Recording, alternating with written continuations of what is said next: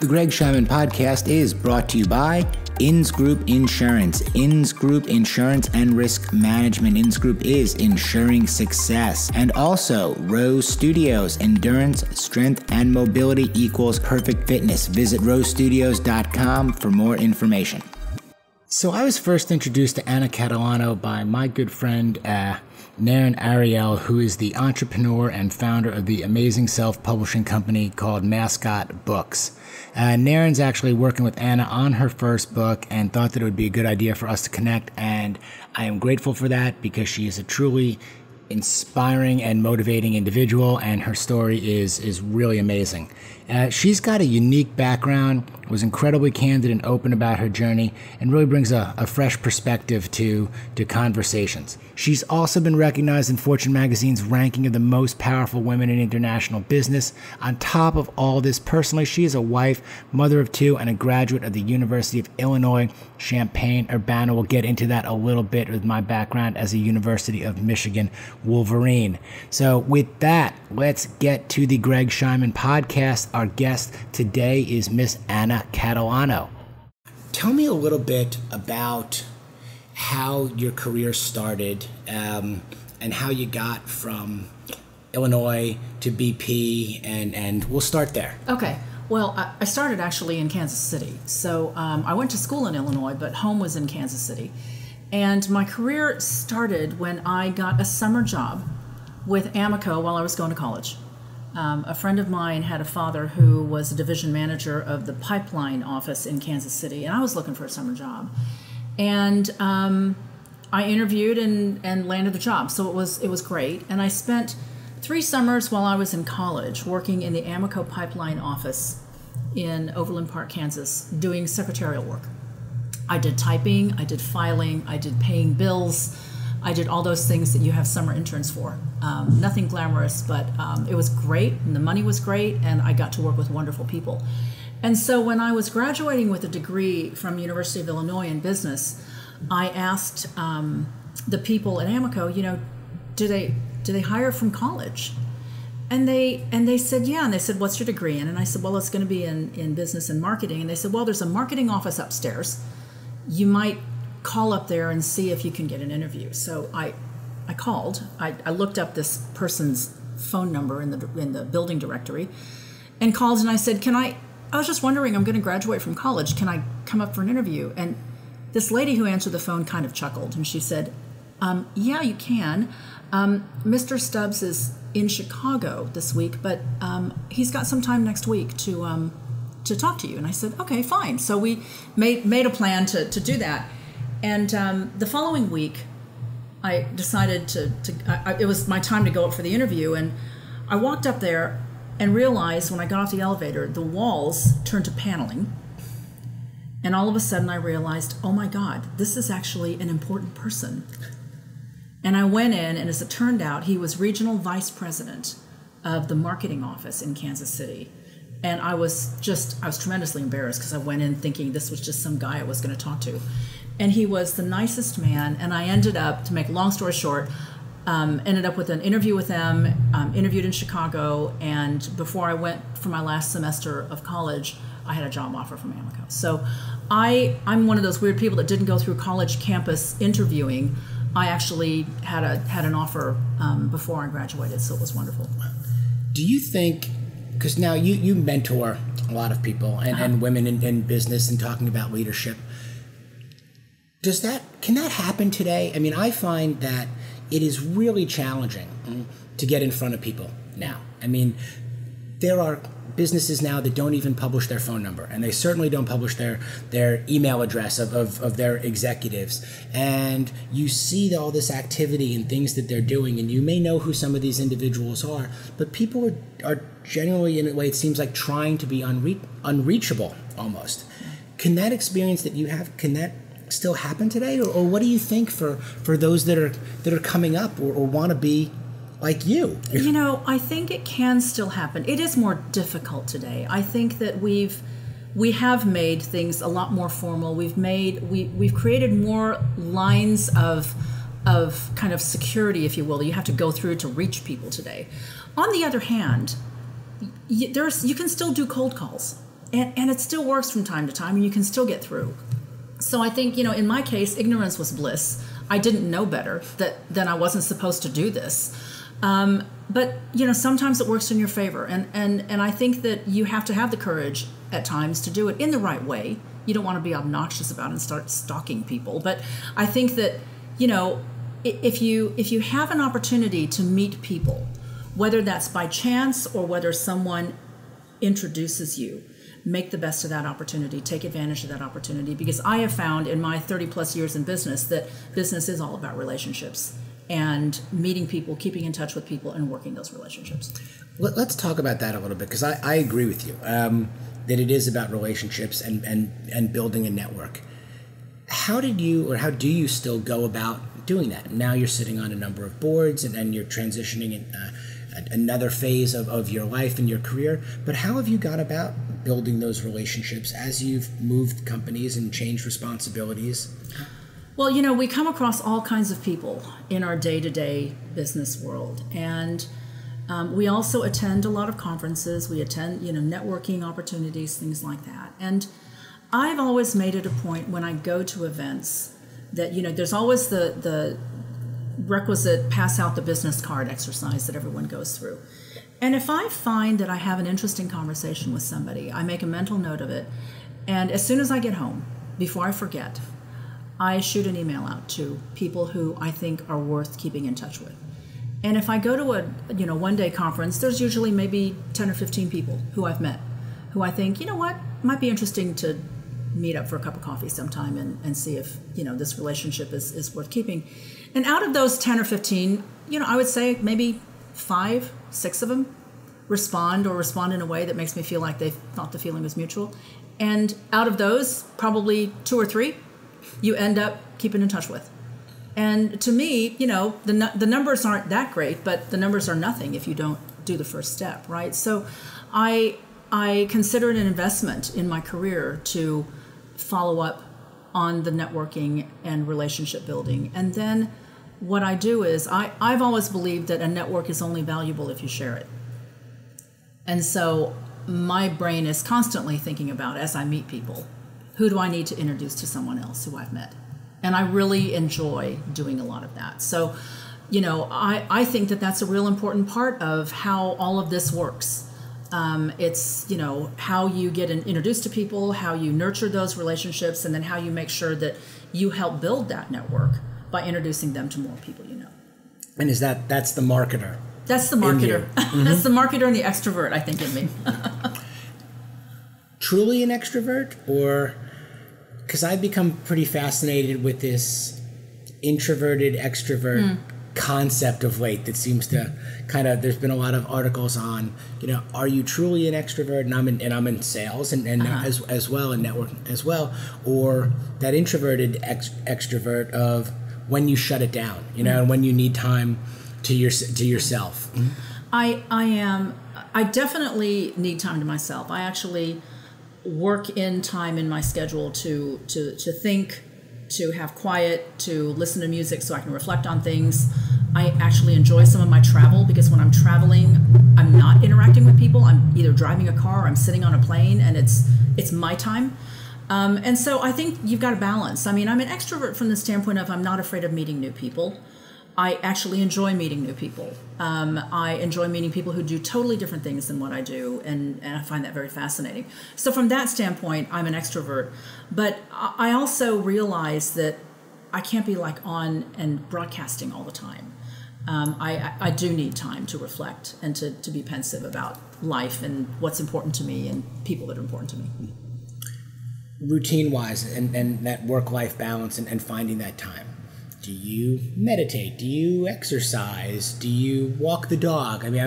What's the routine? I don't formally meditate where you actually sit in a quiet room and you formally meditate. I don't do that, but I know I meditate. And so, I don't think you have to have that carved out of your schedule to do that. But I do make sure I spend time really thinking. And some of my best decisions in my life have come out of times where I basically say, I'm taking a break. I need to spend some time shutting off all of the inputs and really think about what I want to do. Do I exercise? Yes, I do, but not enough. None of us do. So I need to do more of that. And the older I get, the more I realize I need to do more of that. And I probably should have done more when I was in my 20s. But I think that's good, because I think anything like that you do reduces stress in your life, and I believe very, very strongly in reducing stress. I've seen evidence that stress can really destroy, and I know that's, as I see people go through life, I watch them and I say, the one thing that you need to reduce in your life is stress. So you did that. You also obviously were working really hard and long hours, and an international component to everything that you did. So take me through that. BP, that kind of lifestyle at the highest level of global marketing, the stress related to that, the schedule to that, and how that affected you. Well, when shortly after we had kids, my career started going really, really well. I did an international assignment in China, which seemed to put my career on a very different trajectory than peers were on. And right after that, I landed some senior level jobs in Amoco, and started traveling quite a lot. My last job with Amoco before the merger was head of sales operations, which was basically head of all the retail operations in the United States. So I did start traveling quite a bit. Our kids were 6 and 3 at the time, and my husband was a structural engineer, worked in a consulting firm in Chicago. And there was one day where one of the kids, or maybe both of the kids, got sick, and we looked at each other, and neither of us could take time off. And I think we ended up calling his parents to help us out. And, I looked at my husband and I said, I think we need to find a nanny. This is going to be really hard. Maybe I'll start looking for a nanny. I'll ask around. And he looked at me and he said, we brought them into the world. I think we're supposed to raise them. So why don't I stay home with the kids? Your career is going very well. You've got more earning power than I do. Why don't I stay home with the kids? And I thought, okay. And I said, look, here's the deal. If you stay home with the kids, you need to do the stuff at home, because I don't want to be working and then have to come home and do all the cleaning and the cooking and all the kids stuff. And I said, so if this is what you want to do and you're willing to do, then you've got the whole thing. And he said, okay, got it. No problem. I've got it. So when our kids were 6 and 3, Joel quit his job and stayed home full time with the children and ran the house. And he gets actually all the credit for how well our 2 children have turned out. I always give him full credit for that. What that did is it freed up my time to focus on the career during my working hours. And when I was home, I was about the kids and about the family. And so I'm not sure there's a real thing called work-life balance. I think that when you're working, you're 100% working, and when you're home, you're 100% at home. That's kind of how I've tried to be. After the merger with BP, the job became much more international. I was traveling around the globe, and I found myself, traveling more than 50% of the time for the most part. And that was difficult because we were living in London. So we were living in a different place. Kids were going to, school in the center of London. Living in the city is very different than living in a suburb in the United States. And I said, thank God my husband was home at the time, because that would have been an awful lot to juggle between international travel and 2 kids going through grade school. So very lucky. I could not possibly have done what I did in my career without my husband being willing to do what he did.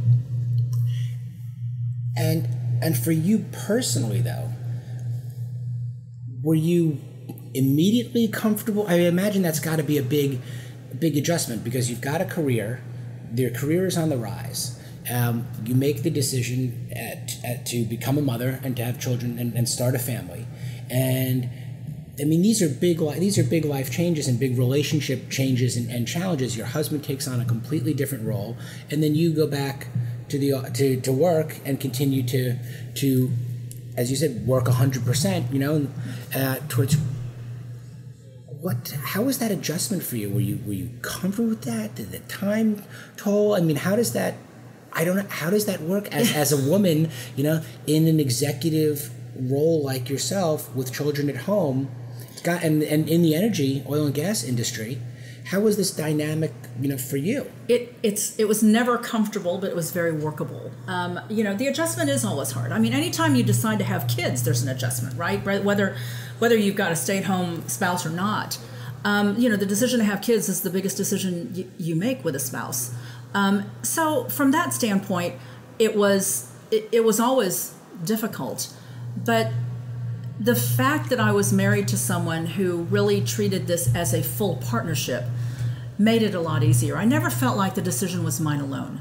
I never felt like this is what I have to do. I need him to do this because I have to do this. This was, everything I was doing was for the family, and everything he was doing was for the family. The difficulty for me was a personal one, and that is, when my daughter went to school and was asked to draw a picture that represented her parents. She drew a picture of my husband, of him combing her hair. I think that's what it was. And she drew a picture representing me of an airplane.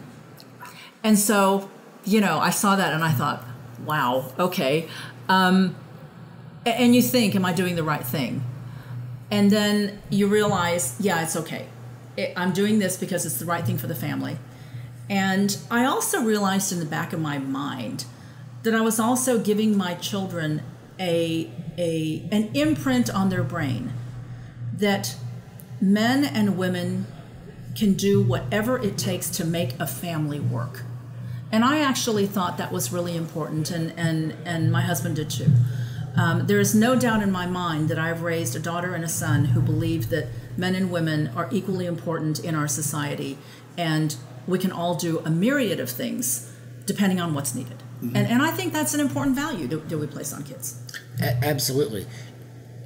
Is that what you're talking to people about now? Is that what you're talking to other women about now? As again, you've taken this journey, and not to skip over, because I definitely want to go back to what you accomplished at BP, and then also the decision to move on from BP. But is this where you're spending some of your time? Is this, I know you're thinking about a book and you're blogging and you're talking about leadership. Is it on these topics to other women? I do quite a bit of public speaking. I speak on a number of different topics. I speak about leadership, I speak about board governance, I talk about marketing. But wherever I speak, in the Q&A session that I always build in, there's always the question that comes up that, how did you do it? Do you have kids? Are you married? And the question, especially when I speak to college kids, I speak to a lot of universities, a lot of people ask me, how do you do it? And what I tell people is, my story is only my story. And there is no formula for that says, this is the secret formula. If you just do steps 1, 2, and 3, these things will happen. This worked for us because it was us. And I tell people that. And I say the most important decision you ever make that determines the success of your career is who you decide to spend your life with. And I tell that to everyone. It's not whether you took the promotion, whether you took the transfer, what you decided to major in. It's actually about who you decide to spend your life with, because all of these decisions are made with somebody, some type of partner, right? And so, I tell people this was what worked for me. And what I try and impress upon people is that you shouldn't think that there's anything that's prescriptive that will work for everyone. You actually have to figure it out. But yes, it can be done. You can figure it out. And there is no reason why you can't make it work. You just have to figure out what works for you. We went through childcare, permutations and combinations of, come and go nanny when my daughter was very young. Drop them off at daycare, first one to be dropped off, last one to be picked up. We went that route also when we were both working. And then we did the stay at home. So we've done a lot of different combinations. And every one of them has been good for the time that we made the decision. So, I'm an advocate of kind of customized work-life balance. Sure. And then that's a good segue to when you were at BP. Tell me about the decision and the timing. Okay, next chapter. It's time for the next chapter. What did you accomplish? Did it meet or exceed your goals? When did you decide, okay, this is this is now it's time to do something different, because that's a huge platform to have and to hold that position, and then also decide really at that prime of your life and decide I'm going to also do something different. It was probably the toughest professional decision I ever made. The merger had happened 5 years, kind of 4 years before I made the decision. And at the time of the merger, Amico was a company where very few people achieved senior management positions until they were in the kind of second half of their careers. So it was an older company. It was a Midwestern company, older company. Very few senior managers in their 30s. I was very fortunate that I had some wonderful opportunities that availed themselves to me, and I actually became a senior manager at quite a young age. So at the time of the merger, many of my senior leader colleagues took the package and left because they were retirement eligible. A wonderful, wonderful group of people that I never counted on finishing my career without most of them. And so at the time of the merger, a lot of the Amico people left. And there were a few that stayed, a few senior managers, very, very, very outstanding people that stayed. But from a marketing side, there weren't that many of us. And so at the time of the merger, I had to make a decision as to whether or not I was going to stay. And we were living in Atlanta at that time. And I actually was approached by Coca-Cola to potentially interview for a job in Coca-Cola in Atlanta. And I thought, wow, I could do that. I could stay. Maybe I should do this. And then I realized that there were a lot of wonderful people in middle management, young people at Amico, who I really wanted to see them have a great opportunity in this new company. And I knew that they needed an advocate. And so I was one of the few people that could advocate on their behalf, because I was in a position to do that. And so I actually made the decision to stay because of that reason. We then moved to London, and I ended up being head of global marketing for BP, and I was fortunate to kind of help spearhead that whole Beyond Petroleum campaign that BP did. And it was, as a marketing person, a wonderful project, if you will, to do, because very seldom do you get to rebrand a company as a marketer. So fabulous project. And as that wound down, and as we finished doing a marketing strategic work for BP, I realized that I was at an important, kind of a critical stage in my career where I had to make a decision. And that is, if I stayed with the company, I was in the top 40 people in the company. If I stayed, I would most likely be doing the same thing, because frankly, there are very few oil companies, especially British oil companies, that are run by Asian American women who are marketers. I mean, let's just be honest, right? So I knew that I kind of reached the top of my career in that company, and if I was happy doing something similar to that, I'd do it. I also knew that the current CEO at the time, John Brown, was going to probably be retiring in the next few years, and frankly, wasn't sure about the leadership that I saw emerging. And I thought, you know what? This isn't going to feel the same anymore. And so from a professional standpoint, that was the picture. From a personal standpoint, our family had lived overseas for 7 of the last 10 years. We had spent 2 years in China and 5 years in London. Our kids were entering kind of middle school age. And I knew that if we stayed in London, the U.S. would not be necessarily in their option set for college. And we kind of wanted U.S. colleges to be in their option set. My husband and I also had really great times in high school in the U.S., and we kind of wanted our kids to experience that as well. And then finally, the last straw, if you will, is my parents were aging, and Daddy had had a stroke, severe stroke at the end of 2001. And it was a reality that hit me that, you know what, they're not getting any younger, and if I want to spend time with family, it'd be much easier to do it back in the States. So I made the decision at the age of 43 to resign, and I left the company. Huge decision, because I didn't know what I was going to do. It's a really big decision when you leave that kind of money on the table and say, I think there's something else in me that I want to do, not knowing what that was. Sure. So in doing that also, I mean, I found with individuals, especially when your identity is also wrapped up a lot within the position and the power and everything that you have. So you make that decision to walk away, and there's a personal and a professional aspect to it. But you no longer have that card that says BP, global head of marketing on it. So how do you, from there, how do you rebrand? You're a marketer again. How do you rebrand, and how do you decide what you want to go forward with at that point and say, okay, because now we're talking about you personally, not as much of what you've done, or the meetings are different. They're no longer the meetings of representing this company in this powerful position in branding, but now it really is all about you, and you can do anything. But I guess in the sense you hadn't done everything because you had something very specific to focus on for a very specific entity. I had spent my entire career with one company. It went from Amoco to BP, but not because of my choosing, but because the companies decided to merge. But essentially, I had spent my whole career with one company in one industry, by the way, that was not necessarily a marketing industry. And so I left, and you find yourself in a very, very different situation.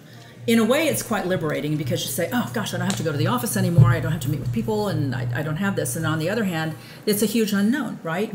Because I've never done this before. I've been working for a long time. Are they going to answer my email now? I would imagine it's got to be all of those things. It was very, very different. So what happened when that occurred is I have a network of recruiter friends that immediately called and had, it's like you're fresh meat, right? I mean, it's you're out, you're freshly out.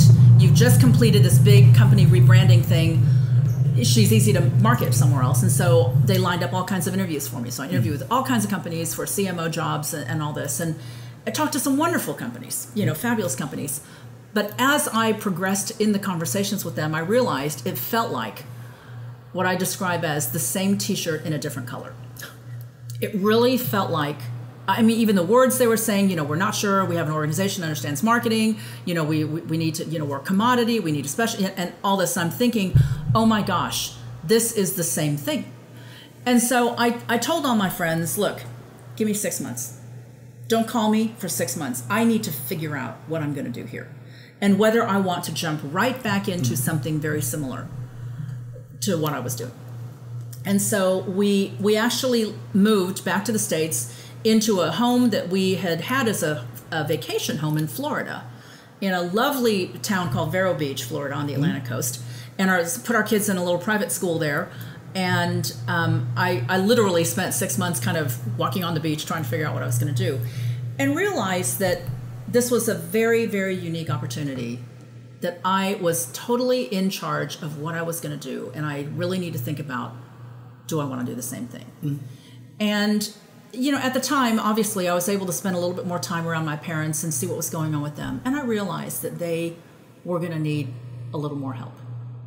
And I thought, how often in your life do you get a chance to give back even a fraction of what your parents have done for you? My parents were immigrants and started with nothing and built a family, built an incredible life for me and my 3 sisters. And I thought, there's an opportunity here to do something. So I'd also been approached to consider board work.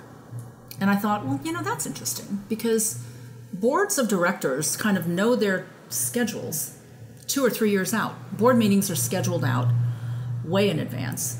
And I would know when I need to travel. It would keep me in touch with the business world.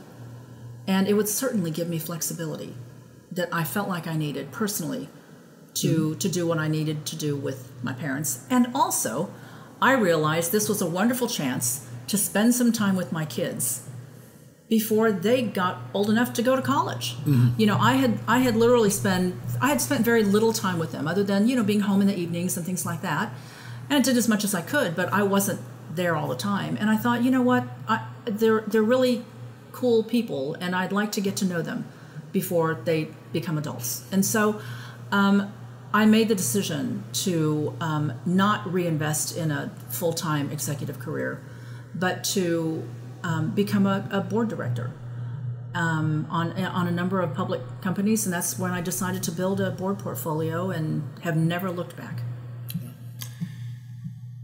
Where does this confidence come from? Because you tell it, and the story is compelling, and it seems, I think, that you process information and situations, really well, and you look at them and you digest them, and it comes across because this makes perfect sense.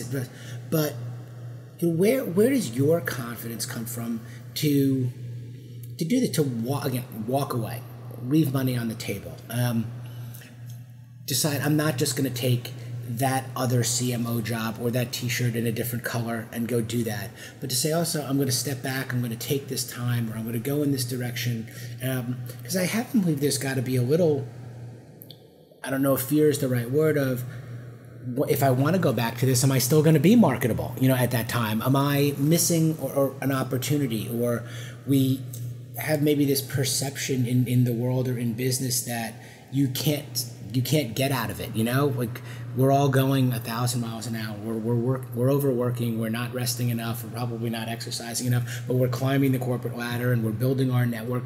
And then when you step out, can you actually really step in? But it seems like you have this kind of innate confidence and kind of have done it with this fluidity that just seems like it all makes sense. Well, it sounds fluid because I'm talking in retrospect, right? I mean, I always tell people a resume always looks impressive because you're looking backwards. At the time it was happening, it's stressful. It's not easy. And every decision you make, you're not sure if it's the right one. I would say I have a tremendous, I have a tremendous gift in my life that I was blessed with wonderful family. Starting from my upbringing with my parents, who instilled in me a belief that the harder you work, the better you are, and that there are some things that people can take away from you, like title, like money, like things, but the things they can never take away from you are what you've learned, and they can't take away your integrity. And I think that's very important, and I know that somehow my parents instilled that in me. I have 3 tremendously supportive sisters as a result of that. And so I have a support group from childhood that is, I would say, unparalleled. And I'm very blessed to have that. On top of that, I married the most wonderful man in the world, who, at the time I made the decision to leave BP, he and the kids were in our house in Florida, and I was in London by myself. And an incident had happened that caused me to say, I think I'm out of here. And he talked me through it on the phone, and he said, look, what good is all that money if you're not around to spend it with me? He said, you need to do what you want to do, and I'll support you 100%. And he knew that I was struggling with it. And on the night before I was tendering my resignation to the CEO, he called me from Florida, and he said, look, I just want to tell you something. He said, if you changed your mind tomorrow and you don't want to leave, it's okay with me. So he gave me 100% support, which then gives you confidence that, okay, whatever happens, I'm going to be okay. Even if this is a total bust, I'm going to be all right because I have the important things that I need in my life. And so I think the confidence never comes from something you hang on a wall that tells you you're great. Confidence comes from how you feel inside and whether or not you feel as though you've got support and you've got the support network that it takes to move on to whatever it is you're trying to do. I talk to people who decide they're all of a sudden going to go run a marathon, and they're the most out of shape people in the world. And 3 years later, they're running a marathon. And I say, how did you do that? And it's a matter of believing in themselves, It's not what someone externally does for you. It's a matter of having that intrinsic motivation that causes you to say, I can do this. No, I definitely believe that I think that people reach a tipping point, and it's got to come from within. nobody can do any of that for you. They Right. can't set the alarm for you to get up at 5 o'clock in the morning. They can't walk you into the gym. They can't put the miles on the road, Right. For you. They can't get you to work harder. I mean, I think we've all seen this. You can give the personality tests, and you can provide the mentorships, and you can provide all the resources and other things that are there. But unless you want it yourself, unless you're willing to do the work and put the time in, It's not going to happen. it's not. That's right. So you're doing board work now, which makes up your career at this point. How has that been? How do you choose the boards that you're involved with, or how they've chosen you, and how that's fit together? And how has board work been from a satisfying standpoint, from a transition from all the responsibilities that you used to have to, we're going to meet here and there? Take me through that process a little bit. The board work for me has been fantastic for a number of reasons. First of all, it keeps me in touch with very smart people, and that's one thing that you miss when you leave an executive job, is the day-to-day interaction with really brilliant people. I am also really thrilled that I've been able to build a portfolio of many different industries. So, my background is in sales and marketing, right? But I work for an oil company. And so an oil company is not all about sales and marketing. Mm-hmm. And so I've been able to take a sales and marketing and international relations background, and I've been able to build a portfolio that includes a consumer products company, a professional services company, and 2 chemical boards, which has been terrific, because I've learned that, I've learned new industries. I didn't know the first thing about selling infant formula, right? But it's been wonderful. And I certainly didn't know anything about selling insurance. So, it's been fantastic. But I realized that most companies, regardless of what industry they're in, deal with a lot of the same things. They deal with a business model. Does this business model make sense? How do we compare against our competitors? How do we hire, retain, develop the best workforce? Right. Mm-hmm. How do we make decisions on what countries to move into and which ones to stay out? Things like that. And this transcends industries. So it's been wonderful for me from that standpoint to be able to learn. I feel like I've grown a tremendous amount in this chapter of my professional life. And I've met some incredible people that I normally wouldn't ever meet up with. It's also allowed me to do a lot of other things that I didn't have time to do when I was a full-time executive, like not-for-profit work, like being involved in an innovation group that I work with at Northwestern University. Things like that would always have seemed very attractive from the outside, and I would have said, oh, wow, I wish I had time to do stuff like that. Do you think, I guess at that higher level, you talk about being able to get back and associate with really smart people. Do you think that they're more open and accepting to allow others that they may find to be equally brilliant, or bright, to again try new things and deem them capable? Because it also seems that it's a double-edged sword. On one side, in the corporate world or business, and a lot of, what do you want? You want people with experience. You want people in experience doing what you're doing or doing what your business does. But sometimes having that fresh perspective, or that person who may not have experience in your particular industry, just can bring so much to the table, with that new perspective. Because again, the fundamental elements that you're talking about business are relatively similar. Again, what you're doing day to day, the operations, the sales, the marketing, just you may have a different product or a different widget. And I say this because also having, getting the opportunity to do this where you do 20, 30, 40 different entrepreneurial profiles, and what you find of people from all different walks of life is that the stories are very similar, and that all these individuals are uniquely capable and uniquely smart, and almost whatever ball you hand them, they're going to take it and they're going to run with.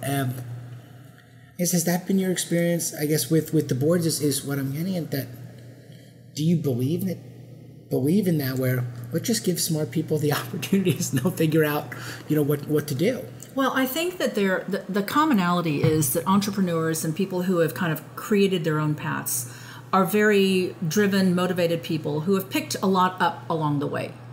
Whether or not they're super smart, I don't know, but we've all picked up different experiences. And I think it is a benefit for a company to have many different experiences around a table. You asked me earlier about how I got onto these boards. And, when most of the boards I'm on have come to me through recruiters who are helping companies find a new voice at the board table that they're looking for, specific that they're looking for. And what I always ask people, I consider my expertise background that is uniquely different to be marketing, which a lot of board tables don't have, and my experience in doing business in China, which many boards are looking for. And so I always ask the recruiter and then the interviewers from the board, what is it you feel like you're missing at the table that I can bring? And if they can't answer that question, I know they haven't done their homework on me, and they're probably just looking for a woman because everyone is saying they need women on boards. And I don't want to be a board just because, I don't want to be on a board just because they're looking for a woman. I'm kind of done with that chapter in my life, and I don't need it now. And so I tend to look for boards that have just come out of something like a turnaround, or they've just become public, or they've just come out of bankruptcy or something like that, where the executive team is really looking for advice from a board of directors on, are we doing this right? What else are we thinking? What else should we be thinking about that we're not thinking about? So the boards that I'm on do value that different perspective. Even though we have commonalities of we've all been parts of companies or we've run enterprises, we all have different perspectives in terms of our experience. Mm-hmm. As you go through different life experiences, you think of different questions to ask. Did you ever think about this? Or am I missing something? Or is this something that, you should think about? Those are the kinds of conversations that are most valuable around a board table, I think, for the executive team. It also makes me think a little bit about, you put a lot of successful people around a table, and they've run companies and they've had high profile roles, and you come off as quite diplomatic. Personality, the dynamics of personalities are also something that always interest me. How do you play nicely with others? Debate, and how is that? Because that's got to be, I would imagine, you put a lot of type A's in a room, you put them on a team, you put them and you're going to have some opinionated individuals in conflict. How do you balance in terms of, and how do you work with others, and what is your advice on that? And that's just, I ask also because it's something I wrestle with all the time, that you're talking to powerful people, you're talking to smart people, and everybody has their opinion, and where does that work, around finding common ground? So team dynamics is what you're talking about. Is how do you get teams so you put it better than I did. to work well. One thing that I've always made a point about is when I interview for a board is I insist on talking to everyone on the board, at least by phone, if not in person. Because I know that chemistry is very important, especially if you are people who only meet 4 to 6 times a year. It's actually really important that those meetings are good. If you're working day in and day out with a team of people, you really get to know people well, right. And you know about your families and all that stuff. When you're on a board, you have very limited time together, so the chemistry has to be good. And that to me is something that's really important. You've got to have a group of people who have mutual respect for one another's experiences. Without that, it's a no-starter, I think. You can all be very good at what you do, but if you have someone who really doesn't value the experience someone else brings to the table, that becomes very obvious, and it can be very destructive in terms of board culture and dialogue. I also think, very importantly, is the leadership of the board. The chairman of the board plays a big role in board dynamics and how well it works, and whether everyone is being heard, and whether somebody is, not giving relevance to what somebody is saying. That's actually really important. So board leadership and governance is very, very important in terms of making sure everyone's voice is heard. What's next now? So you're sitting on a number of boards. you talk about networking and how people get to meet one another, and we actually, we're introduced through a book publisher that we both know well. So there are rumors of a book. What's next for you? What do you want to accomplish? What do you feel are the future goals for yourself? You go through different stages of your life where, beginning, you're just trying to slog it out and seeing, can I make it? Am I going to be okay? You go through the period of time where you're trying to raise a family and you hope to God that these little people turn out to be, decent adults. And I think that when it comes to your professional career, you go through stages and you're always looking for kind of what you define as success. And, early on in your career, it's about things that you can accomplish. And I would say in the middle part of your career, it's about what you can do with a group of people. I would say I'm entering the phase of my career where it's really about how do I enable and help others accomplish the dreams that they have. I am very privileged to come across some amazing young people and amazing people who are in their careers. And what I hope to do is either through the speaking that I do or the mentoring that I do or potentially the book that I do, be able to help other people through some of these stages that I went through in my life where it was really great to have people talking to me and helping me and cheering me on. To me, that's the ultimate definition of success, is how good were you at helping others realize dreams that they had. And so that, to me, is kind of what I dedicate a lot of my time to these days and hope to do so in the future. The Greg Scheinman Podcast is presented by Ins Group. Ins Group Insurance and Risk Management. Ins Group is ensuring success. For more information, go to insgroup.net. And also by Rose Studios. Endurance, strength, and mobility equals perfect fitness. For more information, visit rosestudios.com.